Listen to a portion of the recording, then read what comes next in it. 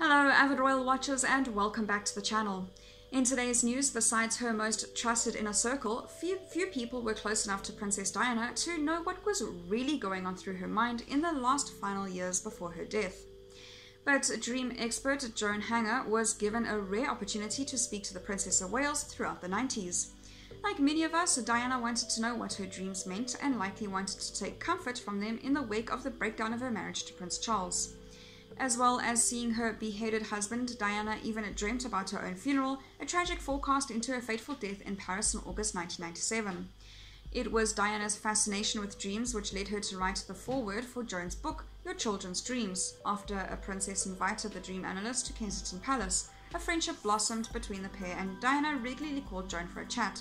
She told me she loved dreams, Joan tells New Idea.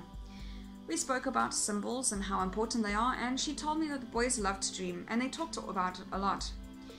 Joan remembers her first time meeting the princess in person. It was just like if you and I were talking over in the dining room table, she explains. So comfortable, so divine.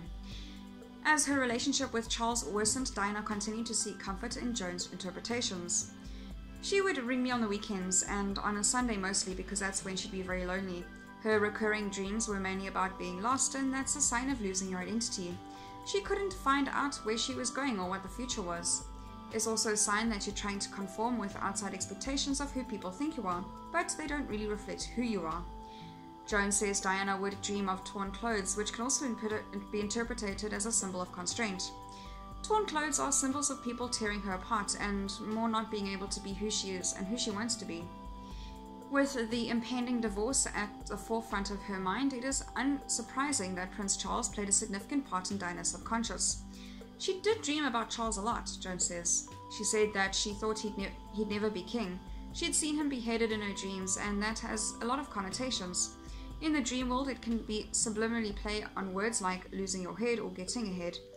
When he did appear in her dreams, he didn't seem to know where he belonged. There were issues of dominance there. Perhaps the most interesting dream was Diana's dream, which appeared to predict her own funeral. It was quite astonishing because it happened just after her divorce, Joan remembers. I was in Kensington Palace with Paul Burrell, Diana's butler, and her, and she said, I had this dream last night and it was a funeral. I could see everyone there. Charles was there. He wasn't dressed in his uniform, but everyone else was. Joan assumed the dream signified the death of her marriage to Charles.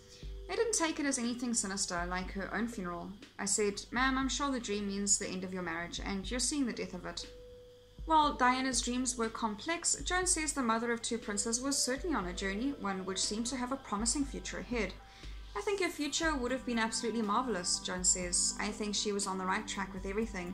As far as she was concerned, she was on the road to making her life work. She grew so much while we were working through them, the dreams. One recurring dream saw Diana thrive.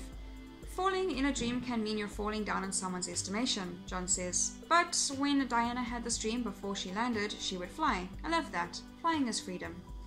That's all for today's news. Thank you very much for watching. I'll see you next video.